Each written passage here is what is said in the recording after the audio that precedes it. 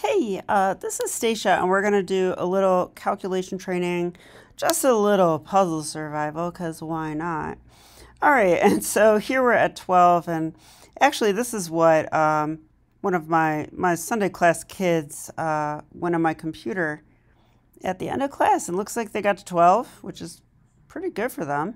They're only rated like 200 or something. So yeah, hey, not too bad. So we're going to just continue from here and see how it goes. So this is white to move, and I can see currently that black is forking us. So we're going to need to do something kind of forcing in this position, but luckily we have a queen, and the queen can also check this king. So I'm immediately looking at queen c3 check.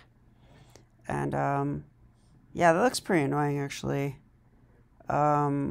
First of all, we could take the knight, but second of all, it looks to me like they're going to have to block with the bishop, and then it's just checkmate. So I definitely like this move. Oh, I forgot the knight could also sack. All right, so white to move. I mean, what? This looks really easy. How about just checkmate?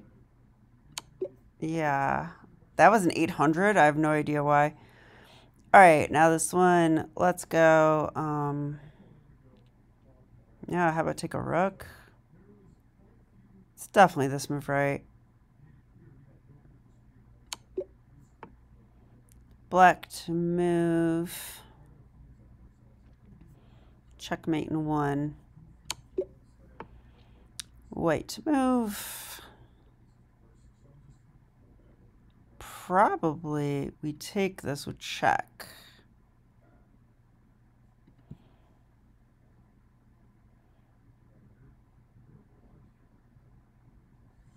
Yeah, I think we do actually, because after check, I mean, they could block with the queen, but we take it. So they probably would take with the knight. But then we play check. And if they block with the queen, we have this nice little move. Bishop to c4, which will check the king. Now the king will have to move back. And then we just win the queen, which would be pinned anyway. So I definitely think it's this.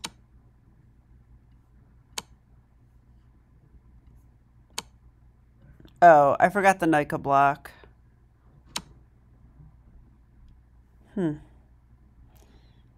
Actually, that's kind of annoying. So I didn't calculate this right, actually, because now we take. But at the end of this, we're up a piece. Okay. That was a little lazy on my part, though. So now it's white to move. And, okay. I mean, there is a check there. And if this, that's checkmate. So they would have to just resign? I don't know. This looks good. Oh yeah, they could block with the knight. I'm missing all these like extra blocks. I should at least see that. Black to move.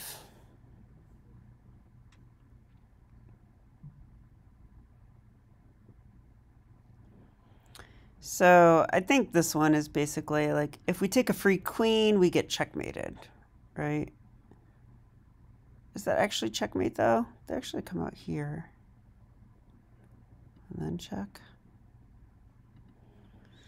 But, I mean, still, why would we give them a free rook? So, probably we take first. They take... Wait, I don't know if that helps, actually. We take a queen. They come down check. King f7. So, are we escaping? Because they have this check, too. We just come out. And yeah, I think we just escaped. So we're not getting mated. So that means we should take the rook and then take the queen. Yeah, because king f7 and we're fine. Black to move. I mean, knight e7 looks, you know, quite tempting. Oh, this is Anastasia's mate. Gotta love it. Knight e7 check, king h1, let's sack our rook, takes, and then checkmate. Seems like pretty good. So there you go, white to move. Here, so I'm playing the King's Island Open in about 2 weeks. Really looking forward to it. I haven't played like a slow time control tournament in a long time, and I played a really good game of Perma the other day. Got to show that one on my channel, actually. Quite excited about that one.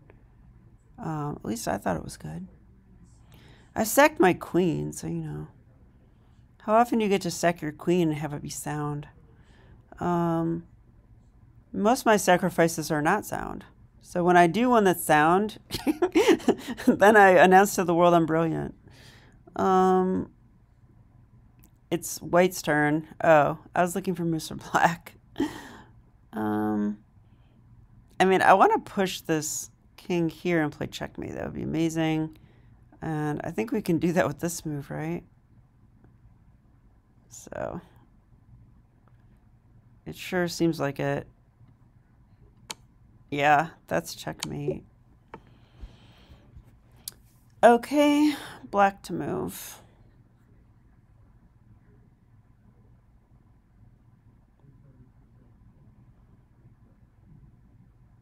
What I really want to do is play a training game, but I know I'm going to have to fold my laundry in a minute.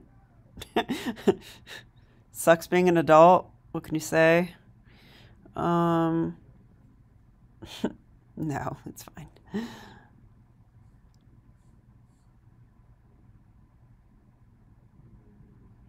It's probably just this move, right? Simple discovery on the rook, but is that true? So after this move, let's say they just take it. I take the rook. I want to make sure there's nothing crazy here. No, I don't believe there is. I think that just wins. Now, if they move the rook, we take a knight. So yeah, it's this. Okay, now they're going to take this.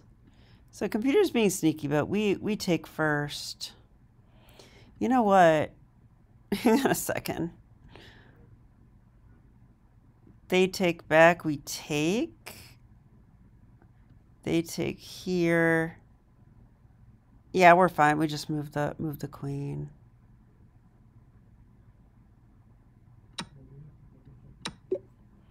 Okay, black to move. This pesky knight is defending both the rooks. That's kind of weird. But it's a thing, so...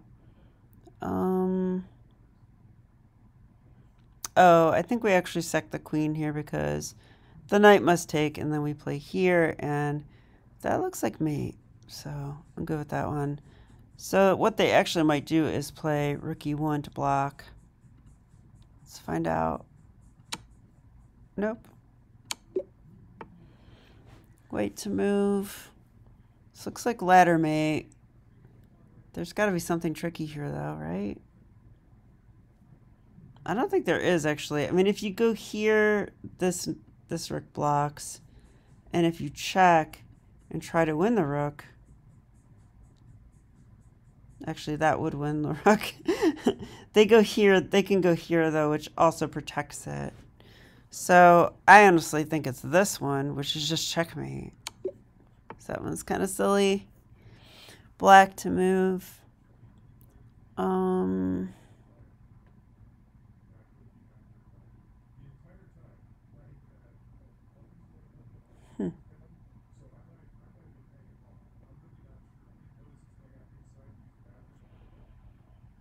I mean, this looks quite strong to me.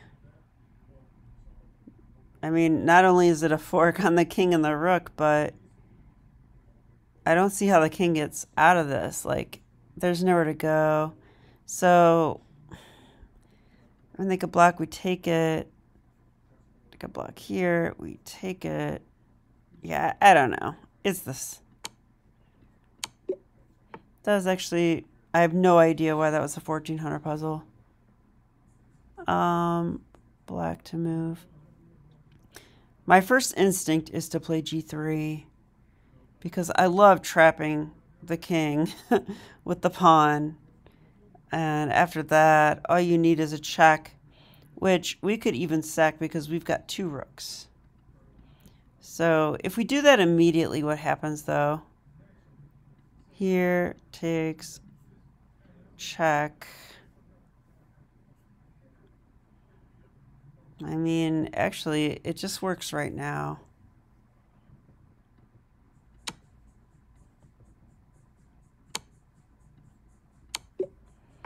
Okay, white to move. I mean, there's this, but they come here. So I think we just check here, right? And then if they play rook here, then rook b8 is mate. Because we took away that escape square. That's what we were trying to do with this move. Yep. And that's a 1500. So this knight is actually pinned to the king. So I would say, I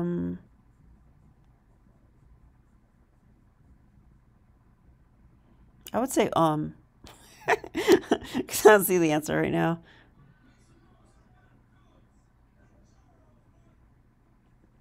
It possibly could be this move. I just see that after takes we can check here, but is that enough? I don't really, I think there should be better, but what would it be? I don't know.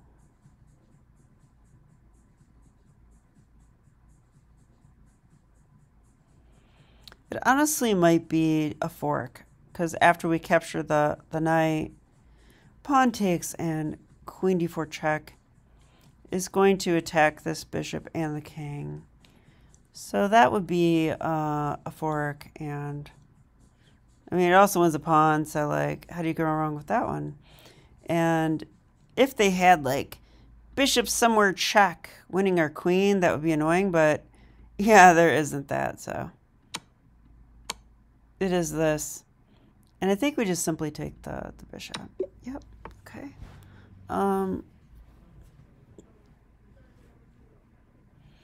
Okay, black to move here. It's kind of crazy that I did chess all day. I was at chess, I taught 2 classes at Sunday class, ran a tournament for them. Then I hung out with Ben Oshami and we did chess for another 4 hours or so. I don't know how long. And then I come home and I'm like, huh, what do I want to do? I know. How about chess? Okay, I think we call that an obsessive personality, which is not surprising. This check looks very promising, actually. I mean, it's basically mate. They would have to block with a knight. So if they do that, I think we simply take, and after pawn takes, there's queen g3, and that's just checkmate. As far as I can tell, that is a dovetail checkmate, right? If the queen's here and there's stuff here, then the queen will, you know, do this.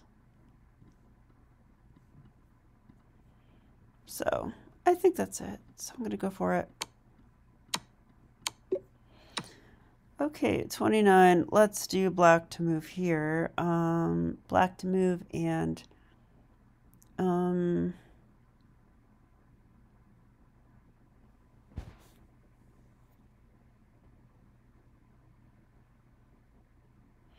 I want to go here and threaten checkmate. So, but if we do this, oh, I was going to say they come check us. And I just realized there's a pawn in the way. So this move looks quite strong. They have no way to check our king. And so the best they could do is something like king to b1 and king b1. What do we do on that move, actually?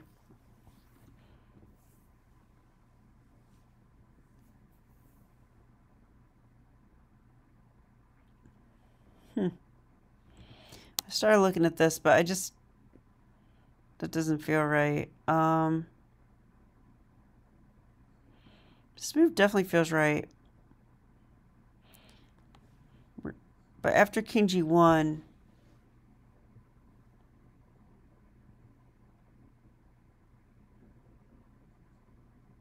could we go here? I mean, this is what I would play in a game, I feel.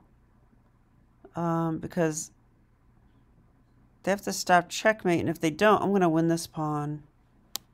That looks pretty strong to me. So I'm going to play this. Okay. Now, I mean, going anywhere this way, like, then we get this mate threat. I just can't do it here.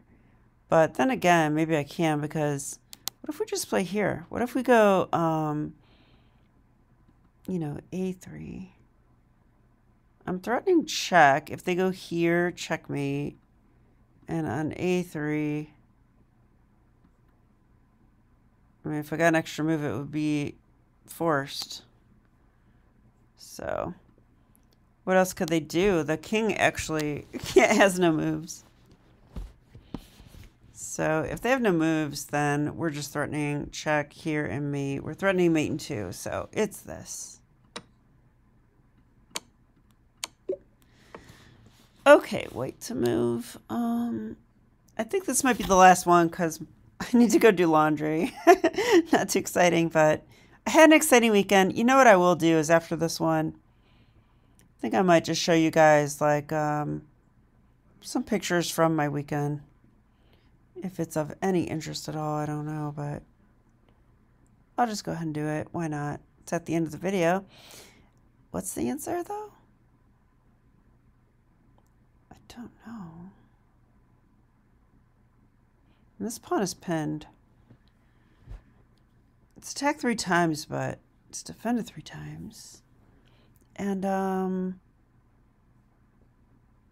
I wish I could take the queen, but my pawn's pinned. So that's not working. So we also have this check. And that check looks quite annoying. They would have to go here, and then we have this check, which would win a queen. So that looks good enough, actually. Oh, I went too fast. No. So I hate to end on one like this, though, but so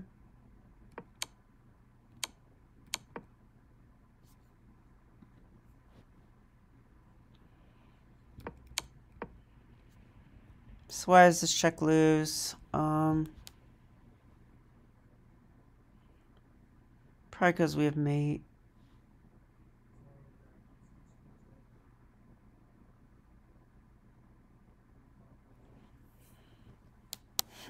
What's the mate though? I feel like here and they go king e5, so that's not mate.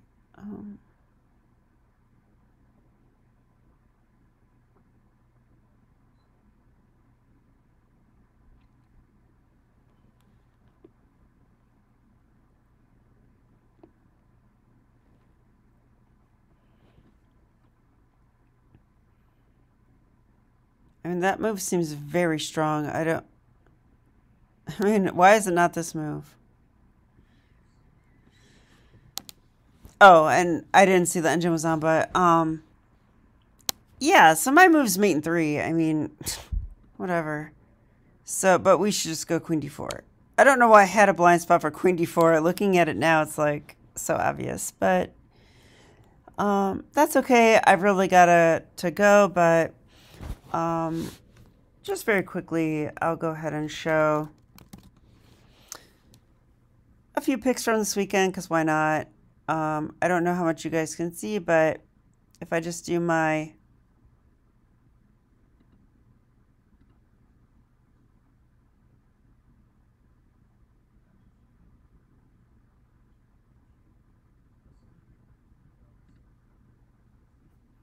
yeah, that's National Master Ananta Duri. Yeah, and here's my Sunday class kids. They did great. I mean, I cannot take credit for these kids. They're doing the work, not me, trust me. Especially like Thomas and Wyatt, and I've worked with the twins quite a bit, but they also do a lot on their own. So, and Bodan's new to Sunday, but these kids, man, they can play some chess. Declan's been tearing it up lately. He's right here. Yeah, there's Declan. Declan's, wow, he's really good at chess. Aiden, a longtime student of mine, crushed someone with Evan's Gambit. That was pretty exciting. Olivia played the championship section for the first time. Ian's a USCF expert. The last time I played him, he just crushed me easily. So she had a tough tournament, but she was playing up. It's hard to play up, I know from experience. There's Bodan in action. And Camden from Menlo did this awesome trick. He was completely lost. Like, he lost all his pieces. And his opponent was easily winning, and he set up this, like, stalemate trap, and it worked. So it was pretty crazy. And, yeah, so Madeline in action. So there you go. Hope you enjoyed the video, and I'll see you next time. Bye.